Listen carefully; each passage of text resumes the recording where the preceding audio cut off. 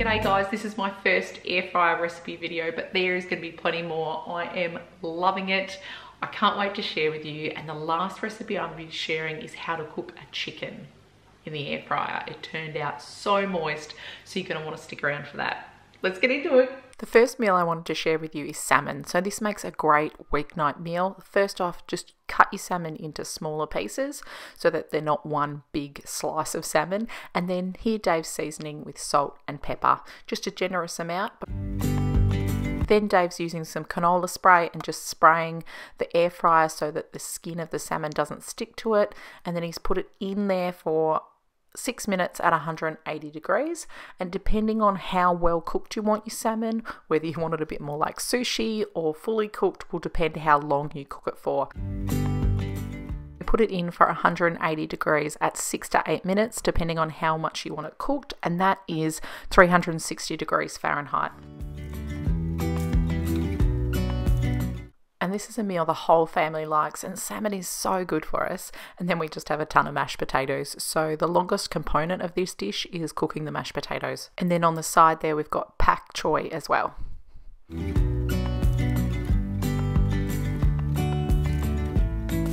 Bacon in the air fryer is the only way we cook bacon now. It is so simple. So just putting the bacon in the air fryer. This is shortcut bacon, but we've also done it with rashers of bacon.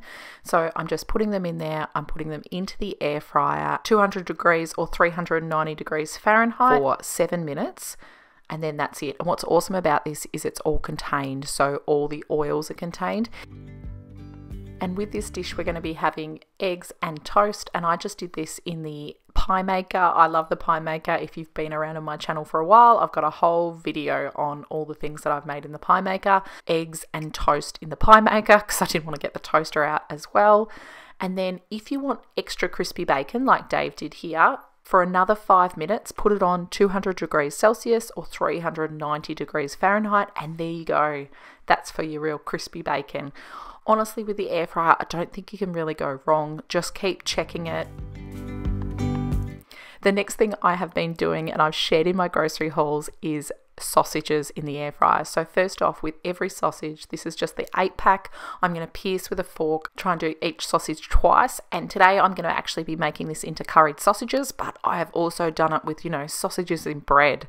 It's much easier than getting the barbecue going.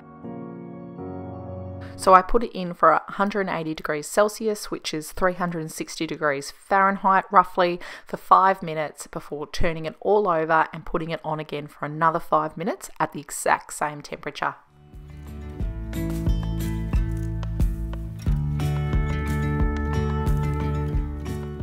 And then these ones were done, but do still check them, cut them in half and make sure they're cooked. It'll depend on the thickness of the sausage and your air fryer. So with these ones, what I love about when you cut into it, it has a really crispy skin on the sausages. It is just delicious and they're ready to go. It is just so simple. And then what I did was I chopped them all up because, like I said, I was making this into curried sausages. The recipe base I love to use is this Master Foods curried sausages. It just is the same flavour every time and turns out really well. Curried sausages are an absolute family favourite in our home.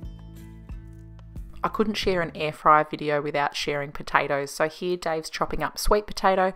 We've done it with sweet potato and white potato. I do really find though, as you can see here, he's cutting them quite thick. So they're really kind of thick like fingers, and that is better. When I've made it more French fries, they just were so inconsistent. It just was really tricky for it to kind of cook, and they all kind of mix together. So I have definitely found that doing this kind of finger thickness chips works really well in the air fryer. Here Dave's seasoning with vegetable oil, and then he's just putting some chicken stock in it as well and just mixing it really well. He actually mixed it quite a bit so that they were fully coated with the chicken salt.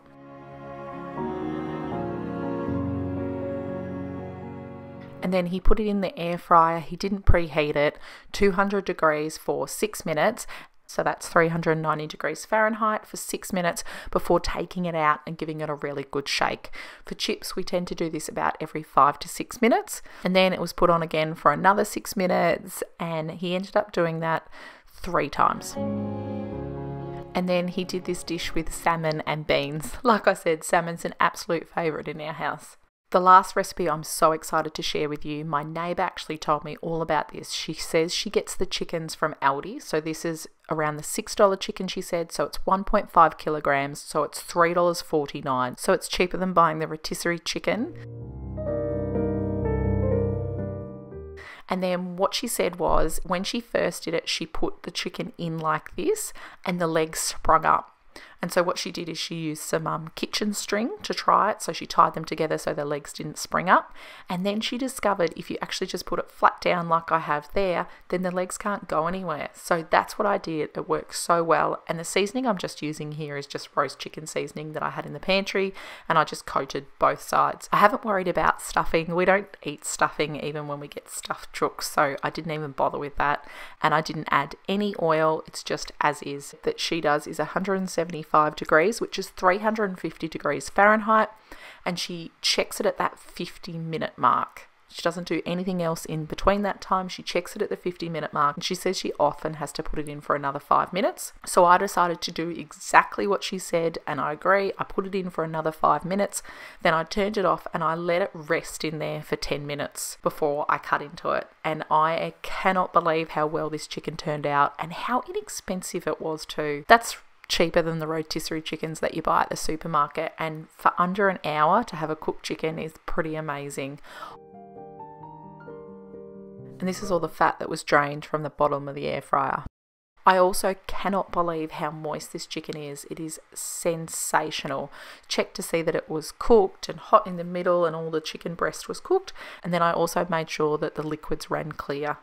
And then in person the chicken looked really white, but it wasn't really picking that up, so that's why I put the bananas there, just to help with the focusing of the camera. But it was cooked so well, and as you can see it is just steaming. It's just delicious. And for dinner that night I served it with some falafels that I just made from a packet, yogurt, chips and veggies. Delicious, guys.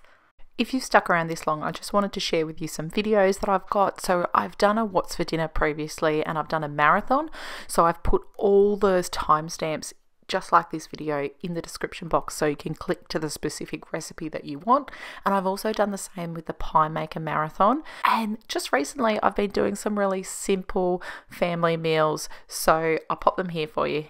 Thanks for watching. If you're not already subscribed, please consider joining in. Say g'day in the comments. You might also like to watch these other videos I'll put up here for ya. What's for Dinner's pie maker recipes. Take care. Bye.